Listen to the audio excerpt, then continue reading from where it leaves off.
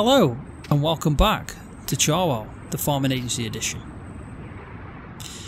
Right, so I've just come up to the shop and I've just purchased the bobcat that I was talking about in the previous episode that I needed.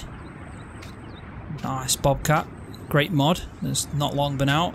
I also bought just a bucket for it that we'll use to scoop up the manure, and a bale spike for obviously if we need to cart around any bales.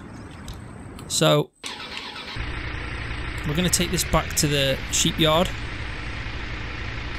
and then straight after that we're going to crack on with some work. So in the previous episode I did mention that I was either going to do some grass silage, some I think alfalfa hay or clover silage, because they're the three field types that we've got available right now. So we've got grass, clover and alfalfa.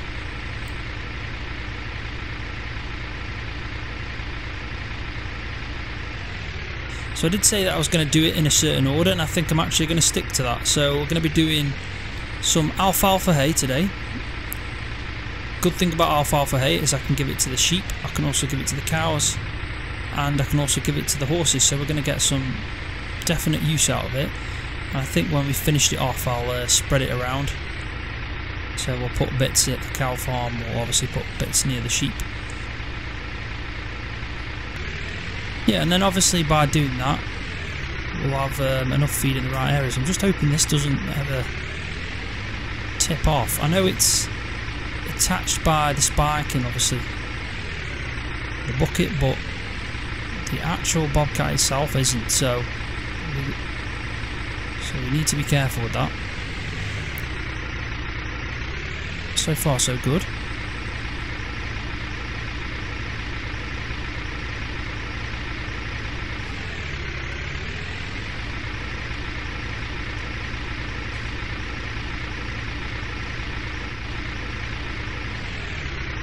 Right, so I think I'll just park this in here, should be alright.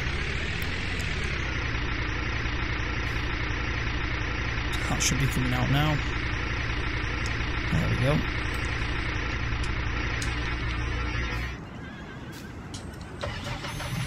And this bobcat should come in handy, to be honest. And I do like the look of it, I really do.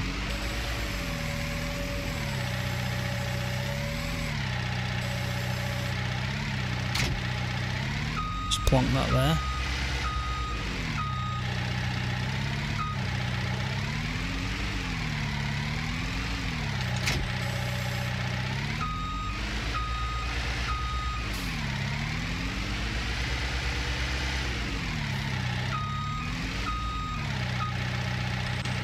There we go, that'll be fine there.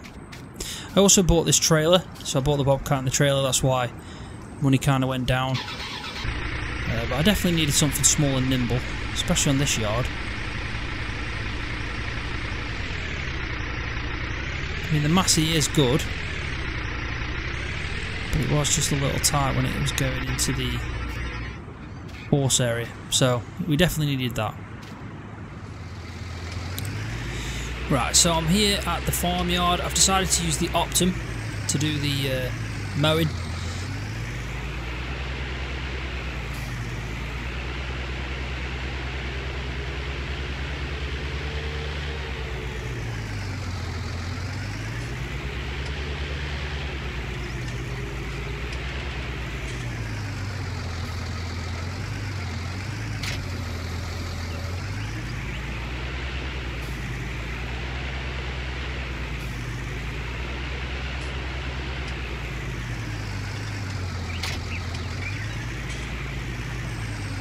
Is that going to get through? Whoa. Probably shouldn't have gone in there, that shouldn't. Anyway, so what we're going to do is we're going to head up to the alfalfa field and we're going to crack on with this work. Obviously it's going to be quite a lot of time lapse. I will cut back in at times, and then also what I'll do is I'll cut bits out if it gets a bit too long, so you can just see like maybe the middle missing. It just really depends, trying to keep the video, you know, within 30 minutes. Sometimes I don't do it, sometimes I do. I missed the gate there. but this is going to be a lot of work because we're going to need to do quite a lot of tedding. So I think we'll go from an angle. Should have enough gap there, hopefully. Just about. Right, so we'll drop that down. We'll drop that down. Turn that on. It's going to cut that grass a bit, but it doesn't matter.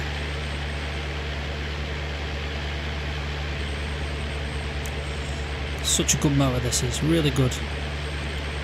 Obviously you've got the capability as well of leaving a row, but there's no point in us doing that because we're going to be doing some tedding, some serious tedding in fact. But yeah, it's really good.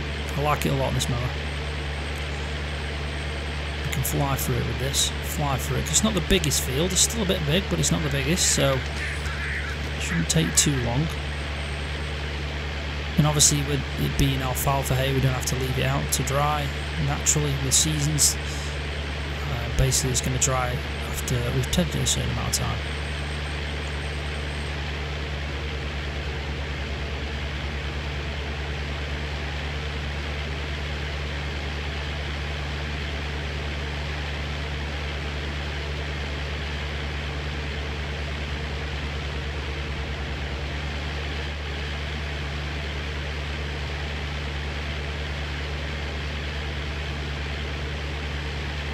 Also, we should be close to planting the corn, so I'm guessing maybe the next day in game.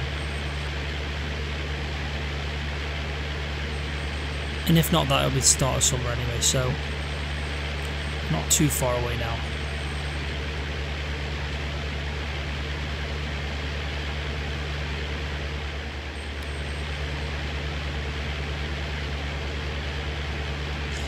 Right, so what I'm going to do now is I'm going to just quickly put it on a time lapse and I'll speed it up.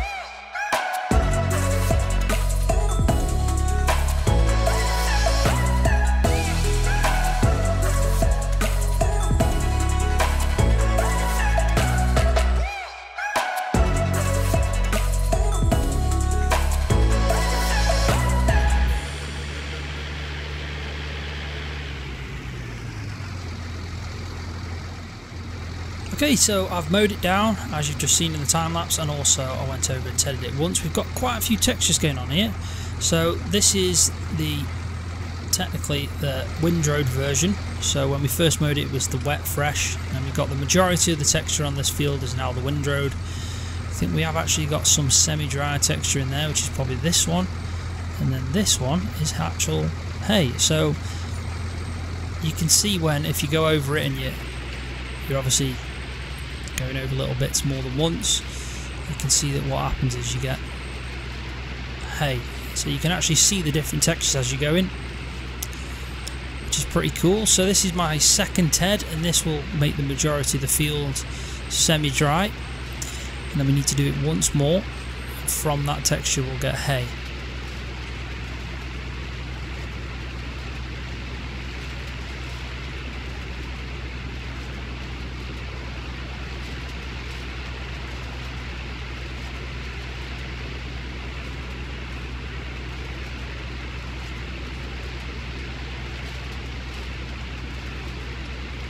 So what I'll probably do, so obviously it's not the whole of it is a time lapse, I'll carry on with this.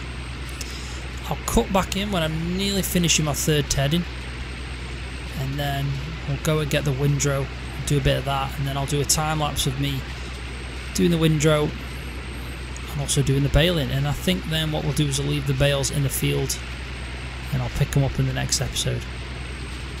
But it's going well. I do like this, I really do.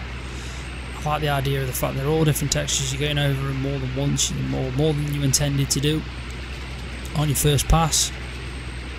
And now that we're on the second pass, you can see that there is quite a few spots where it's actually turned to hay already. So like I said, I really do like this feature. So yeah, it actually kind of gets you tedding again. And I do like tedding. I do like it in FS90. I've never, not liked it. I just think to myself, a lot of the time you're mowing your grass, it's below 20% moisture, leave it out to dry, it dries. So with this I'm now doing a lot more tedding, obviously. And as you can see, it's already turned to hay where I've just gone over it there. So that's what we're looking for, that final texture.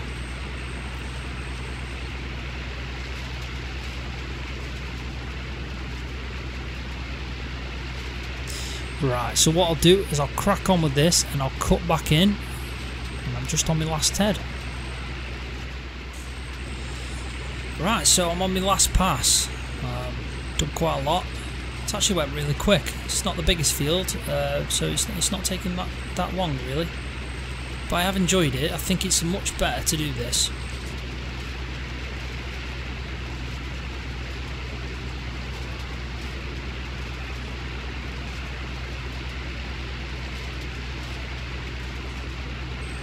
And also, if anyone's thinking, oh, what if I, TED too many times, say if you want to try and make silage, or you're thinking, I wonder if I don't want it to be that texture, I wanted the one before, or anything like that, you might think to yourself, I don't want to TED it that many times. Well, what I will say is, if you're making hay, you can't obviously over TED it. You literally TED it to the point where you're making hay.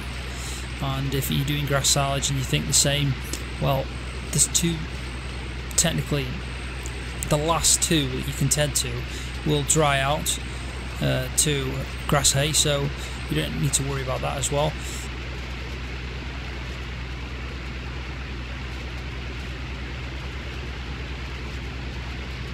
And also, if you're making alfalfa silage, or any kind of silage really, you've got a bit of room to play with, because the first two TEDs at least, and the fresh that you've got, so when you originally mow it, you can make the silage version of.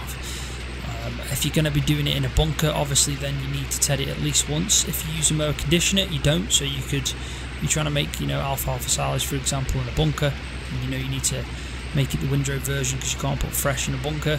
Then you can either use a mower conditioner, or you can go over it once, and you've still got that room. Like I said, it's only when you've gone over it 3 times that then you're not going to be able to make silage out of it. So you have got room. If you go over it a couple of times by accident, not a problem. But it also means that you're thinking about where you're going. Luckily I'm doing hay, so I can, I don't have to worry about going over it too many times. But at some point I will do maybe, like grass. I'll be doing grass in a bunker, but I might even do a bit of clover, something like that. I would have used the mower conditioner, but I kind of want to do it from scratch so I get the fresh version. And also the mower that I've got, you can't get in the conditioner version yet. So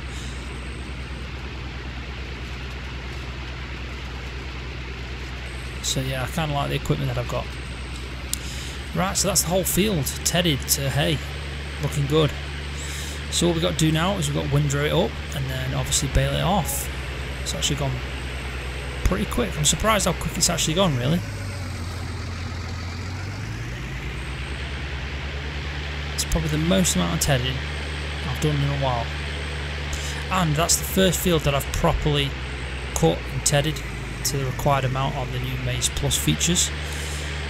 I did it when I was trialling out obviously the map and doing the tutorial videos that I've done, but I only did a strip, so that's the first time I've done a proper field, and I do like the feature, definitely.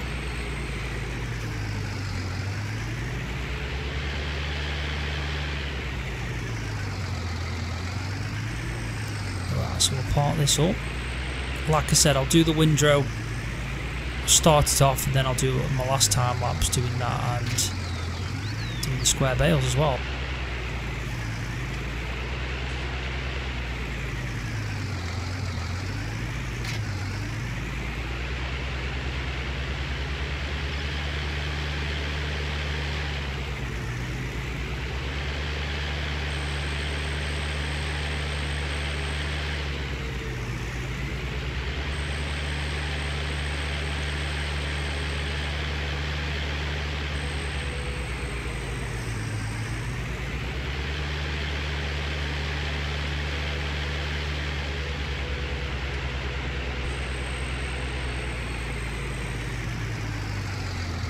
So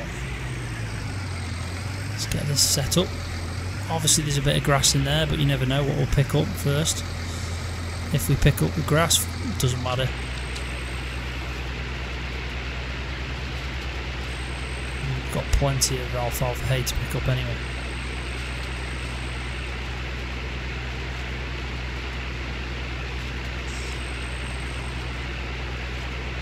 Probably could have gone with a bigger windrow, but it'll still do the job. Still a good size, but there is bigger out there. Maybe it's something we can invest in. I usually get about, I think it's about 6,000, 7,000 every day from the horses, so we do get quite a bit of income every now and again.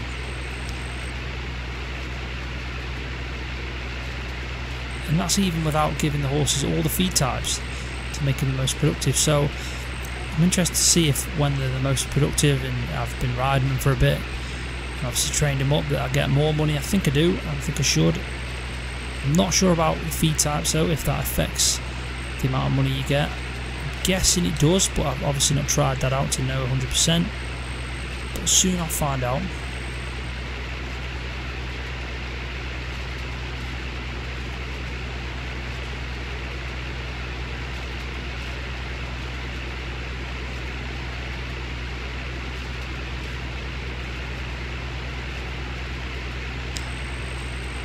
Be a lot of bales off this field, I think.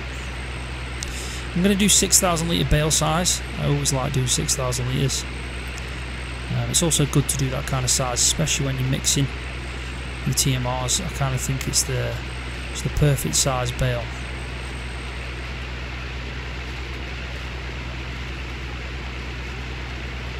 And it also means storage wise, instead of storing 3 bales, you're going to be storing 2 for every obviously 12,000 that you do, so kind of makes sense. Right, so I think we'll go across the field now. Maybe start here.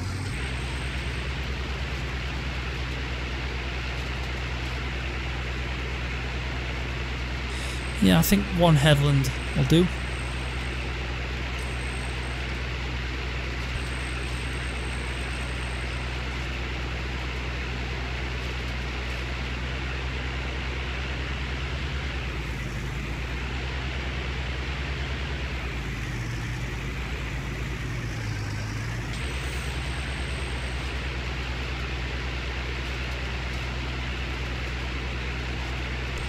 Right, so what I'm going to do is I'm going to do my last time lapse and I'm going to speed it up.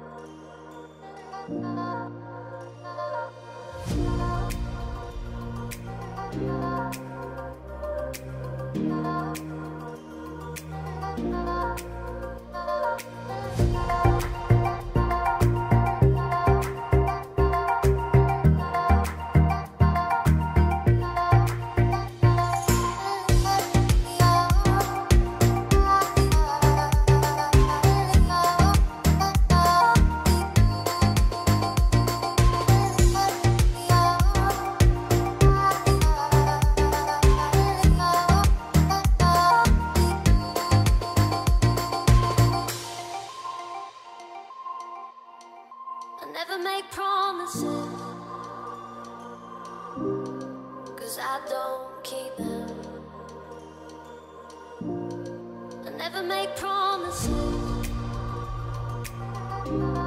'cause I don't keep them,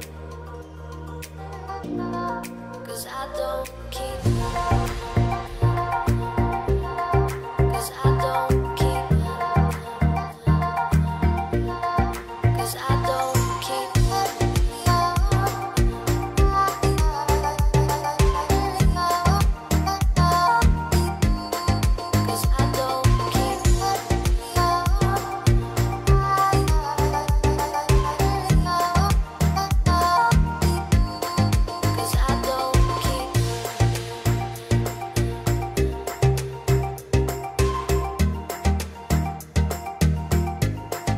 'cause I don't keep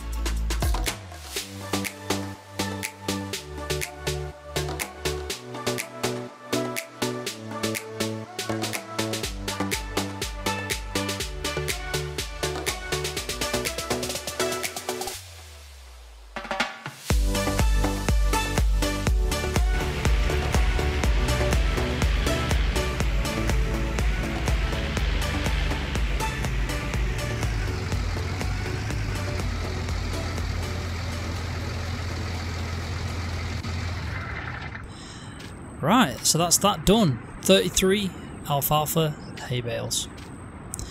Really like the texture of that bale, how it's got like that pink twine going across it. And you can see every now and again inside the bale, you can see some of the alfalfa in there. Looks pretty cool. But yeah, it wasn't that long at all actually. 33 bales. And it was actually pretty quick for the size field it was, so not too bad. But I do definitely like the new drying system, tedding system. I think it definitely improves the game a lot. And as more maps come out with these features, I think it'll only get better. I'm obviously excited to see what else the farming agency have to bring out as well, because I know they're working on quite a lot, so who knows what that is. And we're definitely going to use these bales. They're going to come in handy for the sheep, for the horses and for the cows. So what I'll probably do, thinking about it, is we've got 4 fields available where we can either make silage from or hay, and that is grass silage and you know, normal hay. So we've got the normal grass field, so we can do maybe a pit from there. We'll do some grass silage in a pit, and then I've got the pasture grass, which I might do some grass silage bales from there. And then the clover, I'm actually going to do some clover hay. I think that'd be a good idea. So then we'll have clover hay and alfalfa hay, and hopefully that should be enough for the animals. And then we'll obviously have a lot of grass silage, and then we've still got the whole crop left and the maize. Right, so I'm going to leave the video there. As always, thanks for watching. Hopefully you enjoyed it. If you did, please give it a thumbs up. I appreciate that every time. And also subscribe to my YouTube channel for more videos like this one on Farming Simulator. See ya.